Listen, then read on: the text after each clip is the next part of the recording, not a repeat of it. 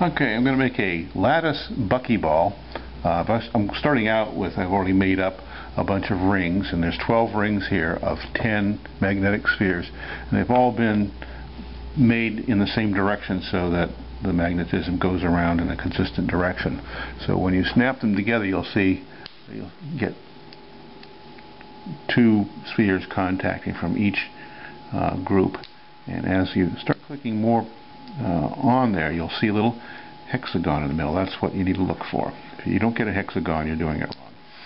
So continue to snap more spheres on here, and I'm actually surrounding the central point, and that's not the way it should be. It's there and there, looking for those hexagons. So there's sort of halfway done, and you kind of got to cup it so that it'll continue to roll up in the way you want it to roll up, and cup it in there good. And you start adding the seventh and subsequent ones. You have to kind of cup it a little bit more. Oops.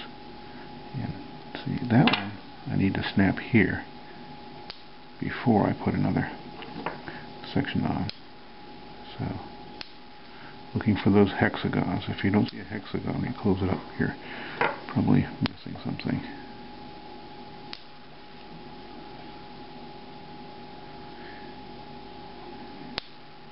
Okay, and just for fun, I'm going to put a chewy center in this just to make it more interesting. A ball that I know happens to fit in there. I originally put that on there backwards, so it didn't fit in there. I don't know if you saw that. And as I snap these in, snap that together, then we have our last piece to go in, and that has to be turned around because it was going in wrong. And there we go. That's a buckyball, large buckyball, magnetic spheres, lattice, so it's not solid. And you can do this without a ball in the middle, but I thought it would be fun to put the ball in the middle. Now, interesting thing out of this, it has 10 rings of, or 12 rings of 10 beads, so that's a total of 120 beads. If you do the math, we've got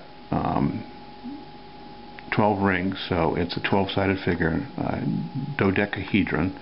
But you can also look at, if you look at the hexagons that we mentioned before, there are, because you have 120 divided by 6 is 20, so there's 20 hexagons in there, so it'll be an icosahedron, which would be 20